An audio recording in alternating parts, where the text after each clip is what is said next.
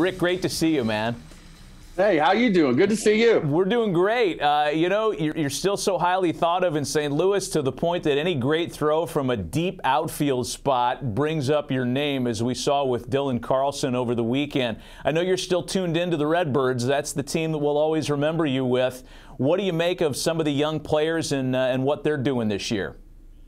They have a tremendous amount of young talent. I mean, you look at it last year, the Gold Gloves that were won by the young guys with Edmund, Bader, Tyler O'Neill, but they have some serious young talent coming on that team. And I think it's the perfect mix. When you talk about Wainwright, Yadier Molina, Albert Pujols coming back this year, the fact that those guys are going to be able to mentor those guys and help them, I think it just, it can make all the difference for that club for sure. You talk about the senior statesmen there, the older guys. I mean, it's pretty amazing that, look, your last year in St. Louis was 09, and Yadi's still there, and Wainwright's still there, and Albert came back. That's got to be a strange thing for you, who's been retired for a number of years, to get your head around.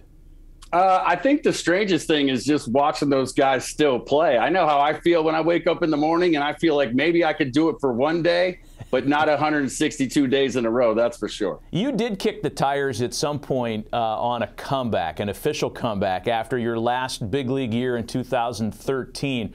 Was it just the physical nature of playing every day that prevented you from coming back? No, so I ended up, I pitched in a game. I felt good. I went through the throwing issues when I was younger as a pitcher before I became an outfielder, but I felt like I was in a position to handle that, the anxiety that comes with that, the pressure of it. And what happened was I ended up having to have a second Tommy John, and I still tried to go through the process, but had a delay in the comeback. I would have missed the entire next season, and I figured, you know what, it's time to be dad. I've had enough. Well, I know that we visited with you here on your book a number of times. It's called The Phenomenon, and you talk about, the yips, what you had to deal with from an approach standpoint to play.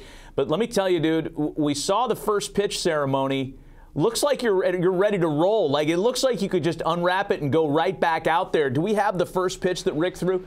I mean, this is right? The yak are still there.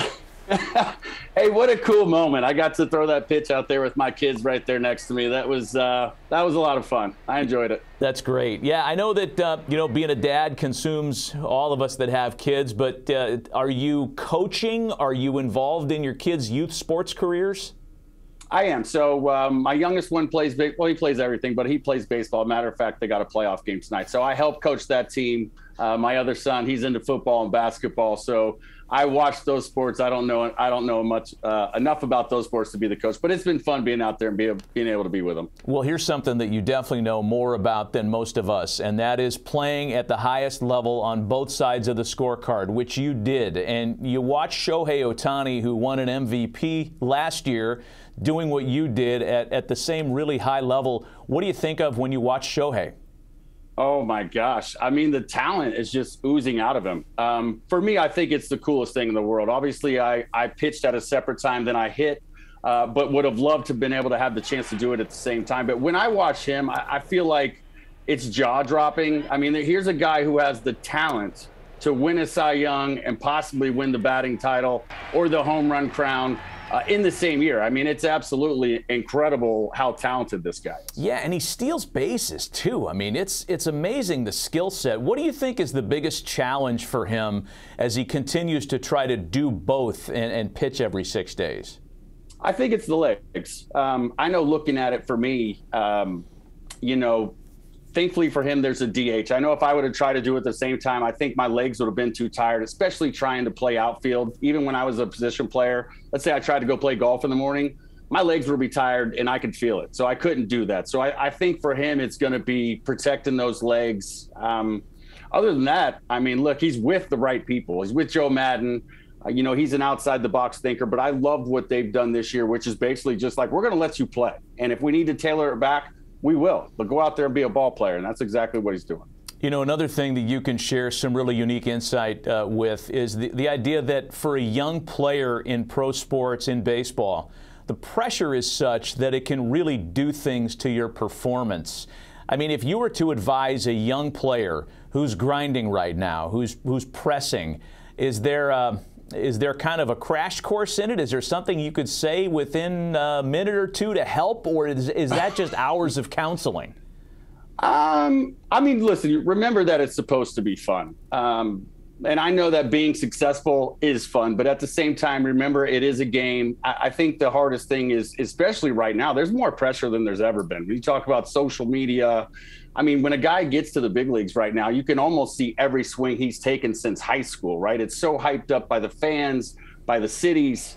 To me, there's more pressure now than ever. Just remember that it's a game. Remember that it's a process. You don't have to be good right away. I think, you know, when you look at it, or when I look at it, when you see your Harpers come up and your Sotos come up, and some of these young superstars who really do get off to an amazing start, and then you see other guys who go out there and struggle and who are having a hard time with it. Just remember, it's supposed to be a game. You're not always going to be great that first step.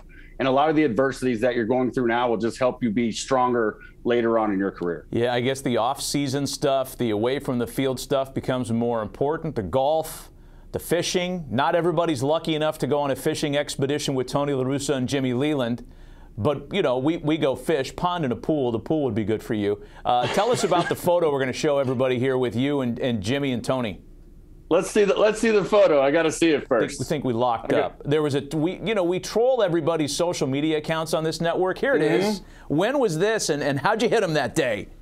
All right, so that was in Vegas, and that's Leland's son with us also. I hit him okay. It was fun. It was an MLB event, so we were out there chopping it up, hitting it around. But always good to share time with two of the baseball's great legends, you know, coaches of all times. When you talk about leaderships and championships and how they go about the way they wanted to run that team and treating people, you know, I've learned a lot by being able to be around those guys, and that was just a fun day where there's no pressure, and now you can make fun of them when they don't perform and get something done or hit a bad shot. I love it. I mean, you know, playing golf with others and fishing with yourself. I mean, that's how I do it too. What is this that you pulled in, and was it real? Because it looks like something you'd catch at Disney.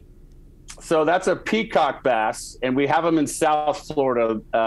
They really come from South America, but they were brought over here. So about from Miami up to Boynton, maybe a little bit farther than that. You can find them in the canals down here in Lake Ida. So I was with a friend. I was with my sons that day, and that's the biggest peacock bass that I've ever caught. But my real love is saltwater fishing offshore for dolphin, tuna, wahoo.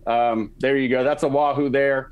I got a chance. I was just in the Bahamas last week. Got a chance to catch some dolphins, some tuna. So that's my first love when it comes to fishing, is offshore. That's great. Man, you Florida boys, you guys are always fishing, having a great life. I love it. Hey, Rick, thanks for the visit, man. It's always good to catch up with you. Your insights are appreciated, and we love chatting with you. Thanks for the time. Thanks, Matty. I appreciate it, man. Have a good one.